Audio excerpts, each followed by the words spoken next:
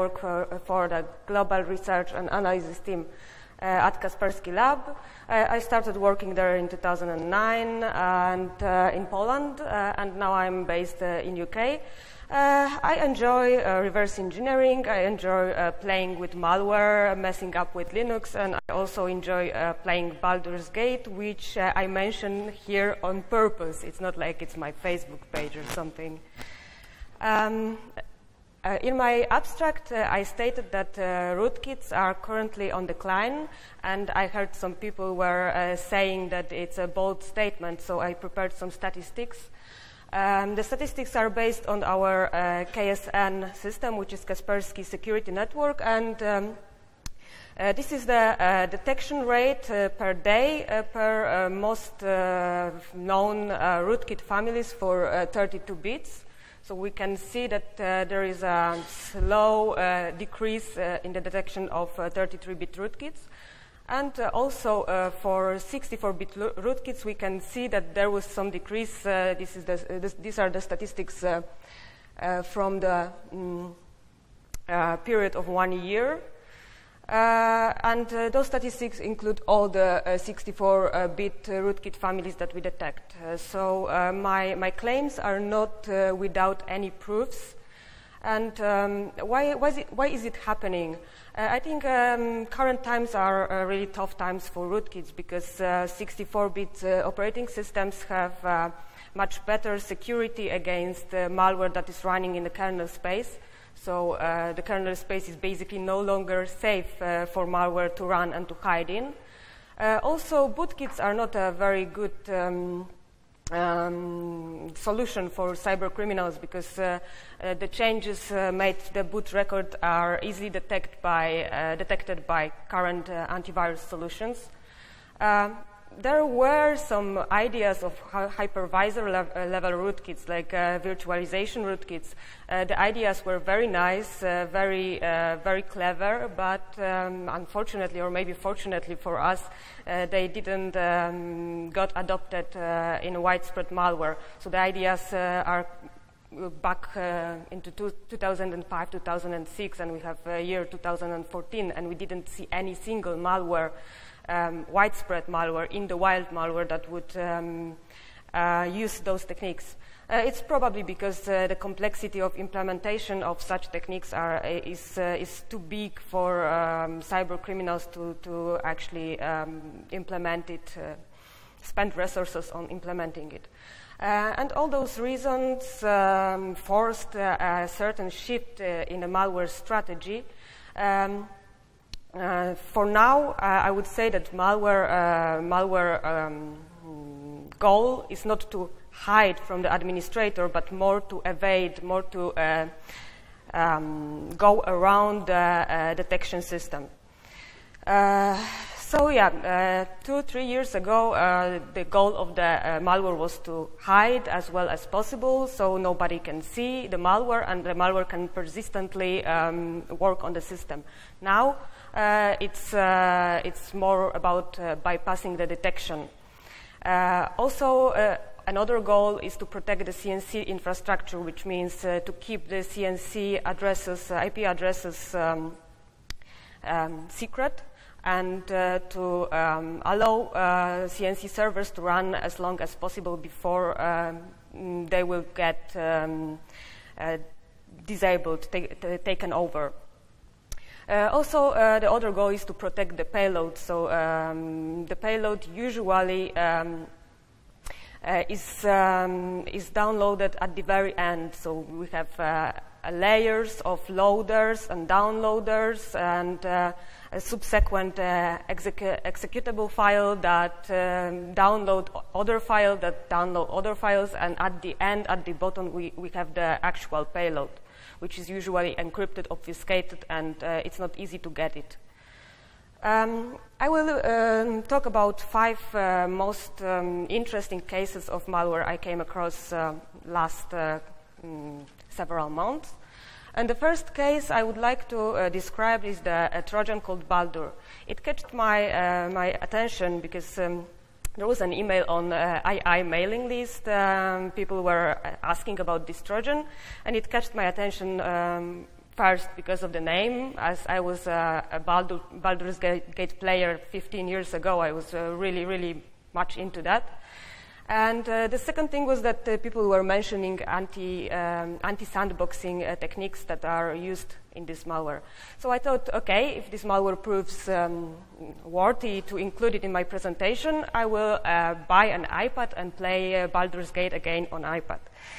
And well, let's say this malware wasn't very exciting, wasn't very interesting, wasn't the thing I was expecting, but anyway, it's a textbook example, so I wanted to include it in this presentation because it uses most of the classical, simple anti-virtual machine and anti-debugging checks. And also I wanted to buy an iPad and play Baldur's Gate, obviously. So that's why it made into my presentation. So first checks are really simple. It's the check of is debugger with the use of the isDebugger present API and the check remote debugger present, and the other check based on the tick count. And what is interesting here, the malware writers made a mistake where we have JGE instruction, jump if greater or equal. It should be jump if less, because it checks the tick count between two instructions, and for malware for the execution in the normal environment without a sandbox or without a virtual machine or without a debugger, the result should be less than this value which is stated there, 1C2. I don't remember the decimal value of it. Anyway, it jumps to other checks, so it passes this check if the value is greater than that. So it passes the check only if it's run in the sandbox or in the VM or in the debugger. So yeah, that's pretty lame bug. Then we have some checks for windows that are opened in the system and the window names like Oli Debugger, like Autoruns. Also, we have some checks for windows with the names like GDK window top level, which is a default name for GTK applications. And I was Googling about that because I'm not sure which application is targeted by the malware here, but I would say maybe it's a WinSpy, which is a like commercial spyware product, which is written in GTK, and it uses this window name. Another one is also some default name. And also I was trying to figure out which application may it target. And what I found on Google, it's that Malwarebytes anti-malware solution use this name for a window as well. Also we have checks for the username. And the maltest is the username which is used by Avast Sandbox. And there is some strange username, which is Tequila Boom Boom. I have no idea what is that, which sandbox or honeypot or application uses that, but I was able to track this user to use the IP in France. I think it's some honeypot set up on a French server, or something like that. Also, we have other checks, like the check for the name of the physical drive in the registry. And this is something very classical. Those checks are done by by most of the malware. Those are checks for VirtualBox, for QEMU, and for VMware. What is interesting here is the check for the API called the wine-get Unix file name, and obviously it's the API that is included in Wine DLL, Wine kernel 32 version of kernel 32 DLL Wine version. There is other interesting check, which is the check of the size of the hard drive. And if the hard drive is less than some specified value, it's probably being run in the sandbox or virtual machine. if the malware detects that something is wrong, that it's run in sandbox or that is being monitored, it does the crash, but it's like you can't see on the first glimpse that this code would crash the operating system. Why it happens? It's just because that there is no stack adjustment before return. So the address, the return address, the value of the return address on the stack is invalid. So it will return to some non-readable address and it will crash. A second example, this one actually I liked very much because it's a multi-staged exploit which drops a very nicely protected binary, which was a spyware, some generic spyware. The main payload was not very interesting, but what was interesting about this sample was exactly the exploit, which used a lot of anti-heuristic techniques, and the loader of the binary, which was also using a lot of anti-sandboxing and anti-VM checks. I wrote an article about the exploit itself, this version of this exploit. So if you are interested in more details about the exploit, you can go to the secure list and try to find this article. So the shellcode had 4 stages, which is not really very common. It had the rob chain, it had the decryptor stage, the egg hunter stage, and finally the final stage of the shellcode was a dropper of the malware. Here we can see that it was consisting of multiple OLE objects, which was used as an anti-heuristic technique. Also, there is some obfuscation. We can see that there is a list view class ID, which is used by this kind of exploits for CV0158. But it's obfuscated with brackets, so heuristics engines can't rely on the signature anymore in this case. Also, other constants that this exploit uses are obfuscated in the same way. And the size that triggers the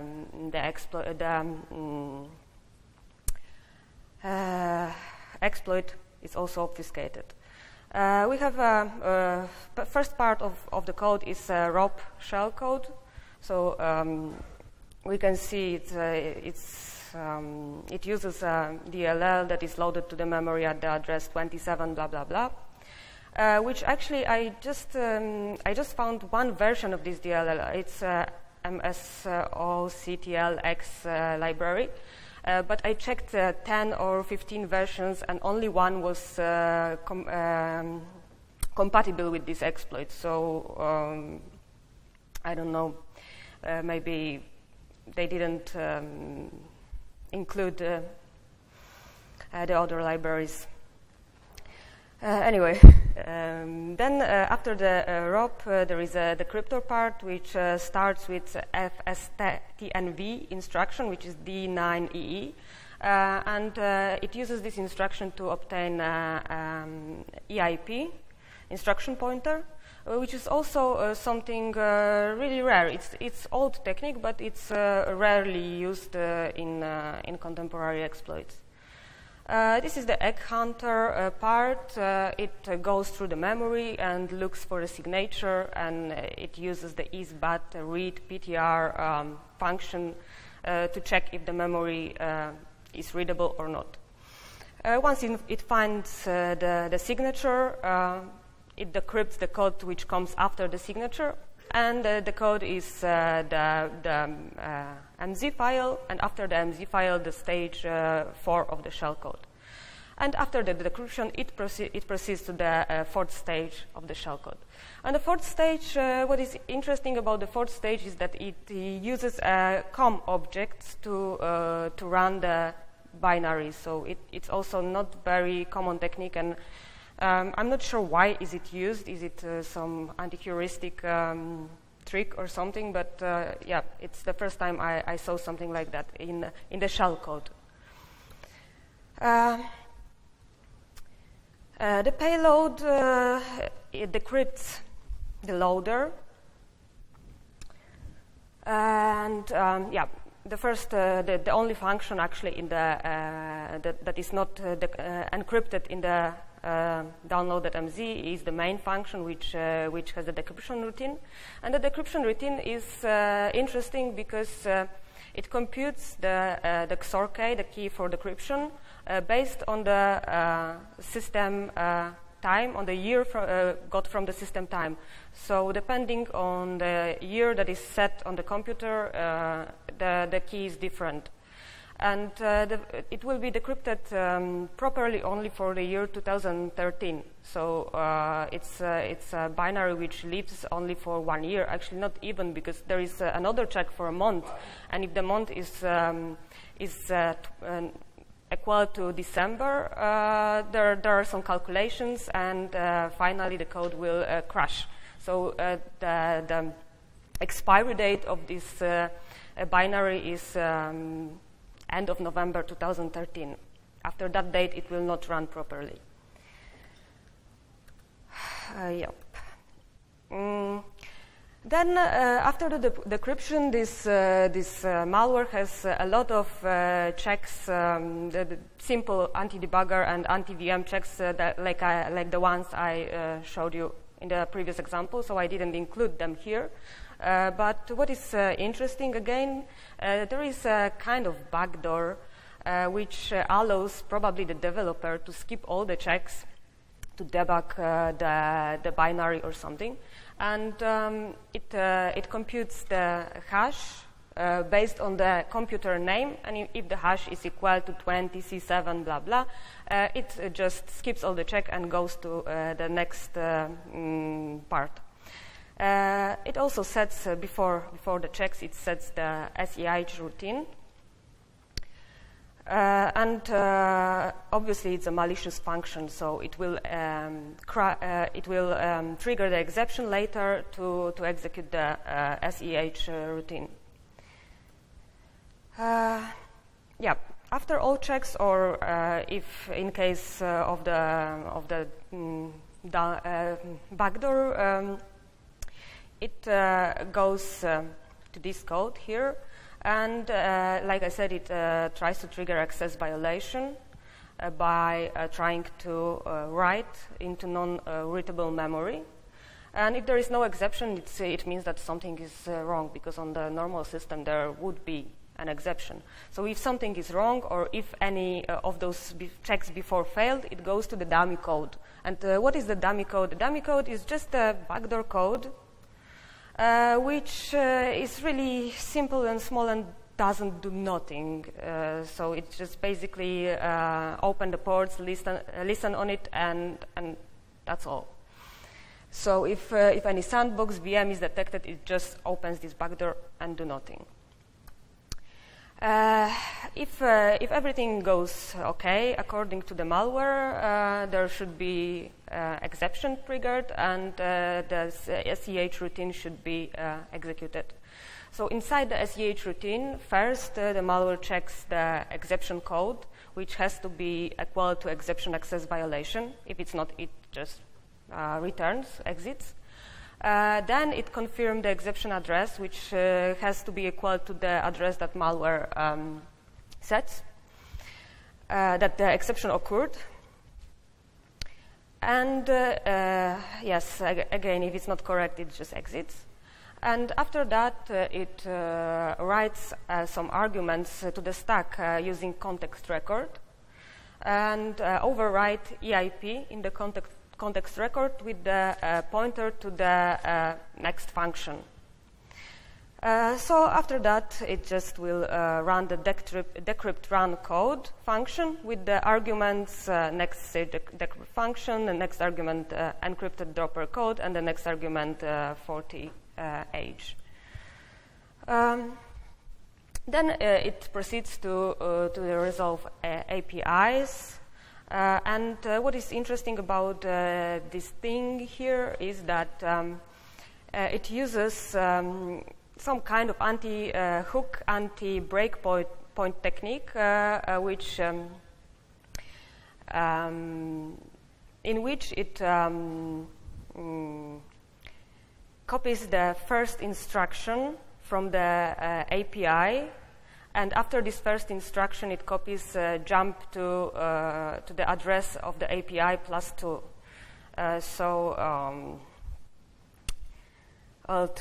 To understand it better, you can see it here. It goes after it resolves each API. It copies the first instruction. And then copies the first instruction to the buffer, like for example, move EDI, and then it jumps then it copies a jump instruction, followed by the address of API minus this function. So in the memory, it looks like that. There is an array of, I call it code snippets, but we can call it trampoline as well. Which consist of the first instruction of the API, then the jump to the API. And if there is some breakpoint put on the API, like on the first, it's usually put on the first instruction of the API. So if during the execution of the code someone will put breakpoint on the API, malware will not see this breakpoint because it will use this trampoline to get to the API, not the API call itself. So it will skip the first instruction, which would be overwritten by the breakpoint. And this sample is for recreate key XA, so you can see that there is a move EDI, jump, recreate key XA +02. After that, malware creates a MSI exec process, and it creates it in the suspended state, and then it overwrites the entry point of this process with a push and the address of the next stage function and return. So after resuming this process, it will effectively go to the next stage decrypt function.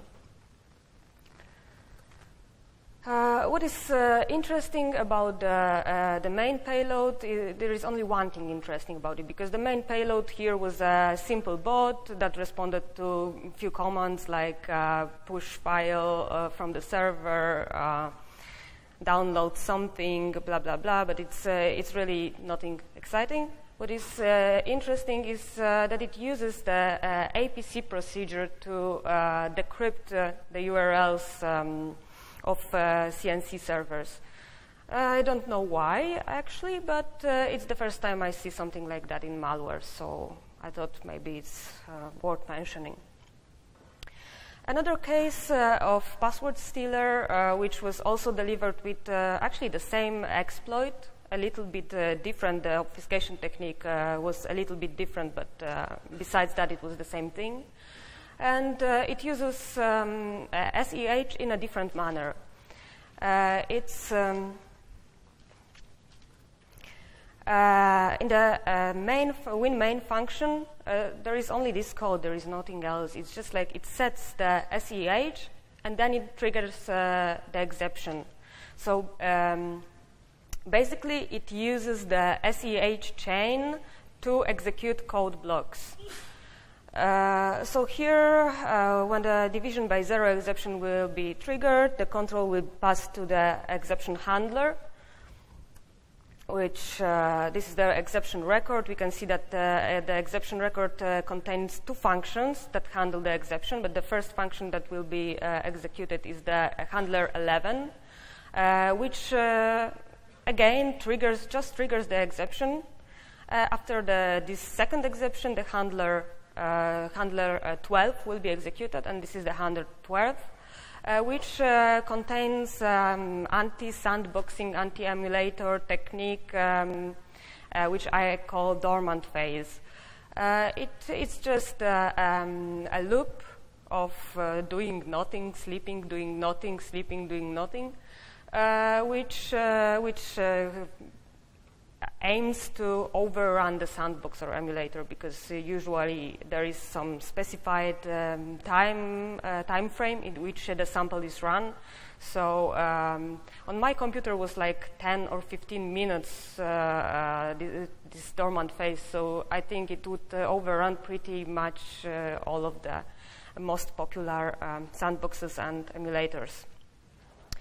Then it decrypts the rest of the code, the next phase of the code, and then it sets the exception handler number 2 and triggers the exception, and so on.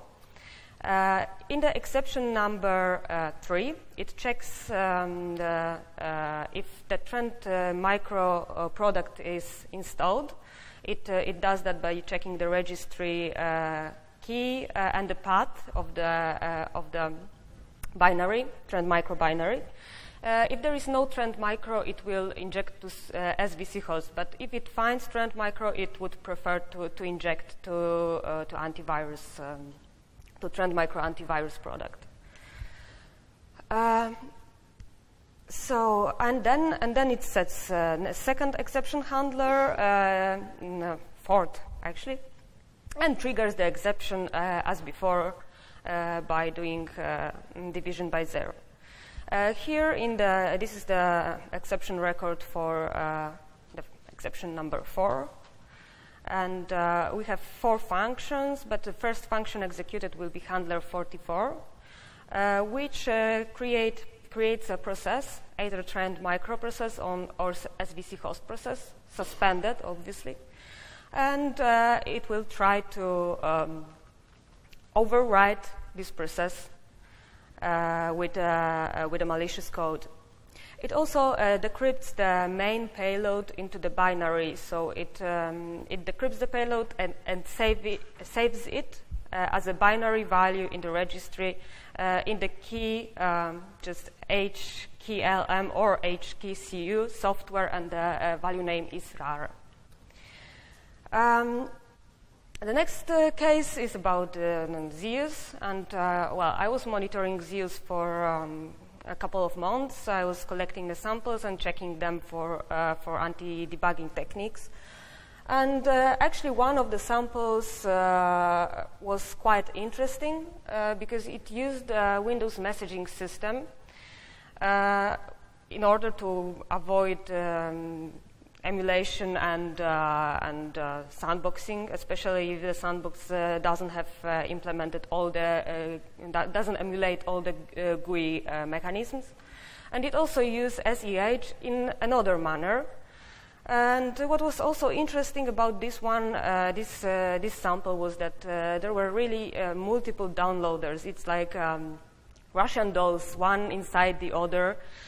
So each downloader was similar, used similar anti techniques, and each one was pointing to another one and another one and another one and another one and so on. So it was a little bit funny. So first of all, it uses the function load cursor to execute the malicious routine, anti-debug and prepare. And this routine, it uses Windows messages, so malware sends the messages to Windows messages to itself. And after receiving the messages, it triggers a specific function. So first message it sends is get min max info. And after sending this message, after receiving this message, it triggers the anti-debug trick. Then it sends the WM NC create message, which triggers checking the debugger function. Then it sends NC calc size blah blah, which triggers the function that resolves APIs. And at the end, WM create, which will trigger allocating the buffer in the memory for the decrypted code. SEH anti-debug, it sets also the SEH handler, and it also checks the return address from the create window functions as another anti-debugging trick. So if the address is not the one that malware expects, it will exit the process. Otherwise, it will just return and the execution will continue. The anti-debug technique is a little bit obfuscated with the crazy numbers, but what it does is reading and writing into the exception record. So it checks the exception address in the context record. It checks the exception address, and then it writes the exception address to the SEI, not register, SEI in the to the context record at where the SEI is stored. And after coming back from the handler routine, it will check the ESI register, and if it's not the one that was set inside the handler routine, it will exit. And then it will run the enum Windows function to trigger the callback function that will decrypt and run the downloader. And the downloader was not really interesting, but it was just like a piece of code which was designed to download one binary from specified address, and this address was not accessible anymore, so it was something short-lived, which also becomes a paradigm in the contemporary malware, to use just malware that will do its work and will disappear, so it's untrackable. Then I stumbled upon even more hardened Zeus sample, which was designed for Windows 7, and the anti-emulation technique that it used was based on the default values of the CPU registers at the entry point.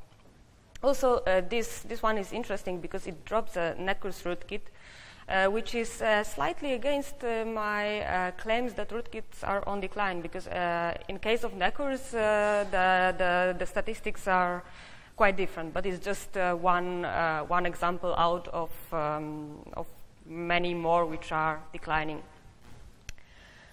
So the code is really obfuscated with a lot of dead code which never gets executed, but looks valid, looks legitimate.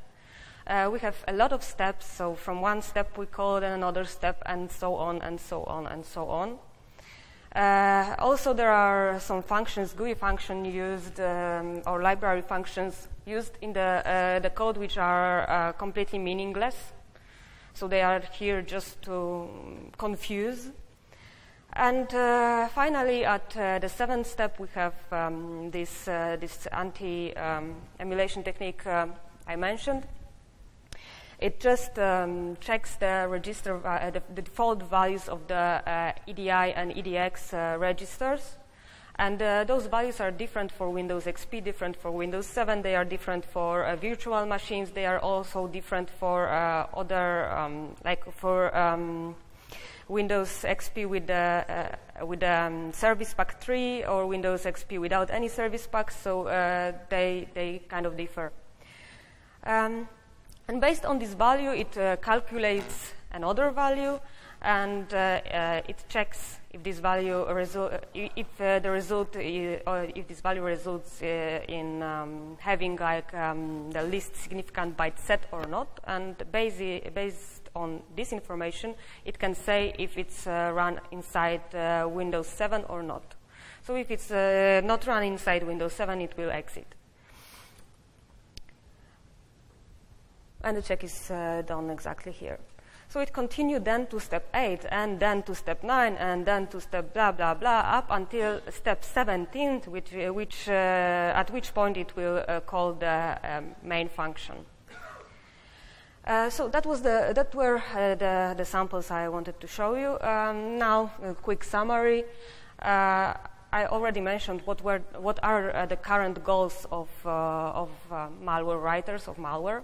So the first one and the most obvious one is bypassing the detection. What they are using for that is anti-emulation and anti-heuristic techniques.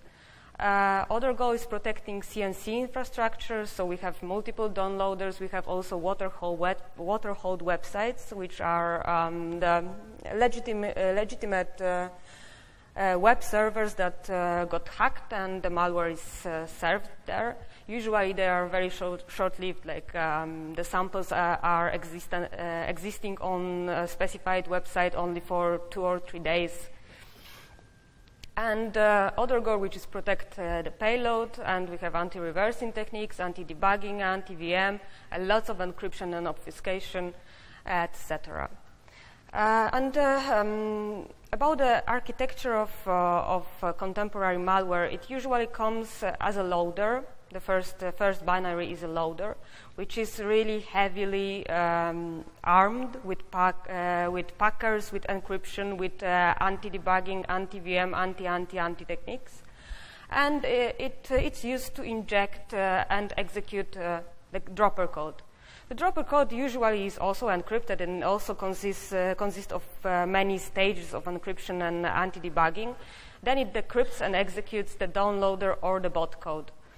Then the bot code is usually small and simple, and it's written like shellcode, so it's really straightforward. It also sometimes uses some anti-techniques, and it's used just to decrypt, to get, decrypt, and run the payload. So usually the bot consists, either the bot consists of a set of commands, like 5 or 6 commands just to download, write the file, overwrite, delete, something like that. Or there is just a downloader which will download the payload from specified hard-coded website and execute it. And payload, well, it's interesting about the payload that it's not really easy to get to the actual payload right now because, well, in this, when we have a bot which just wait for a CNC to push the payload, we can wait and wait and wait and wait and never get the payload actually because cyber criminals might not be interested in infecting our computer. And also payload is never stored on the disk, so it's just like downloaded on each reboot or pushed by CNC and stored in the memory. It's very short-lived usually, and it's fully controlled by CNC servers. So, like I said, sometimes it's not that easy to get to the payload after doing all the decryption and the obfuscation. This is the summary of the techniques I mentioned. So we have time or condition-based triggers, which can be, the code can be triggered by only in specified time frames, or can be encrypted, decrypted properly only if specified settings are found or specified events are triggered. We have a lot of environmental checks, like checks for files on the disk, like checks for strings in the registry, mutexes, or window names. We have something new. I haven't seen it before, the check of the initial values that are stored in CPU registers at the entry point. We can call it a fingerprinting the operating system. And we have overrunning sandbox and emulators, so also often there are used instructions that are significantly slower inside virtual machines and sandboxes, like instructions like MMX or FPO instructions, or get tick count, or other instructions that might take more time inside the VM. We have benign code, which is code that looks legitimately, does legitimate system calls. And we have also something that last line called stalling code. So here, kudos to last line for the name. which is the code that doesn't use any syscalls. So basically, if the sandbox doesn't emulate every instruction, it just sets hooks on syscalls and see only the syscalls, it won't actually see this kind of code. We have also using Windows messaging, which is also something new for me, and APC procedures. So those samples were the first samples I saw these techniques used. And we have use of chained exception handling mechanisms, which were used in a pretty different, which is being used in pretty different manners. So, yeah. What can we do about it? Well, we should harden our sandboxes. We should harden our emulators. We should. First thing we should do is we should get rid of all artifacts or all the traces that can tell the malware that is run in the emulator. So the strings, the registry values, the names, and so on and so on. Full emulation, so we should trace all the instructions, not only the system calls. Full exploration of code, which means that we should follow multiple execution paths, not only the main execution path which is taken, but we should emulate also the other possibilities. And also we should get rid of the dormant code. We should skip the stalling loops and sleep loops and detect and skip the passive code. So that would be all. Thank you.